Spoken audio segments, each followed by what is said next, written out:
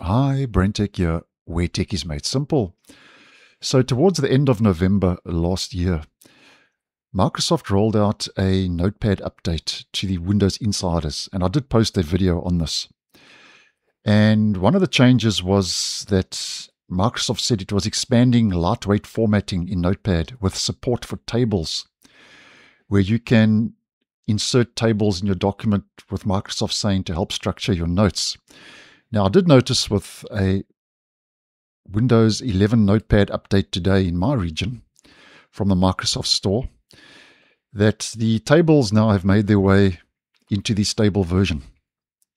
So here you can see with your formatting options at the top, you've now got your table. So here you've got your columns, and here you've got your rows. So as an example, if I want 3 columns and 2 rows, I click accordingly.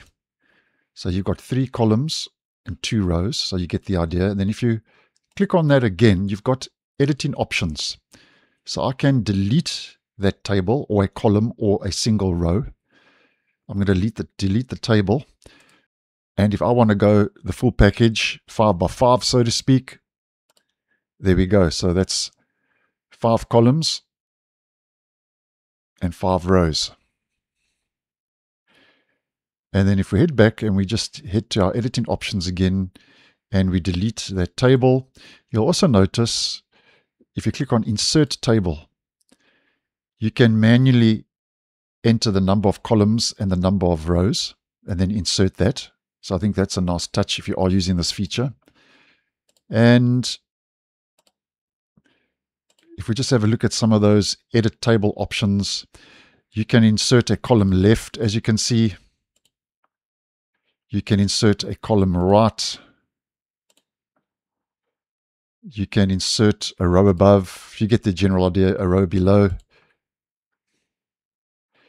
And you can select a table, a column, or a row. Let's just select a row. There we go. Just to give you a general idea. And then as mentioned, you've got your delete options for the table, the column, or a row. Now, the only way to turn off the new tables is if we head into our settings, there's no option just to turn off tables. You can only turn off all the formatting options in Notepad, but toggling this setting off, turn off, and if we head back, you can see formatting options have been removed. And obviously, if you want to place everything back, you just reverse the process. So it's all or nothing. But nonetheless, Notepad really becoming a WordPad, and the simple Notepad we knew back in the day is no more.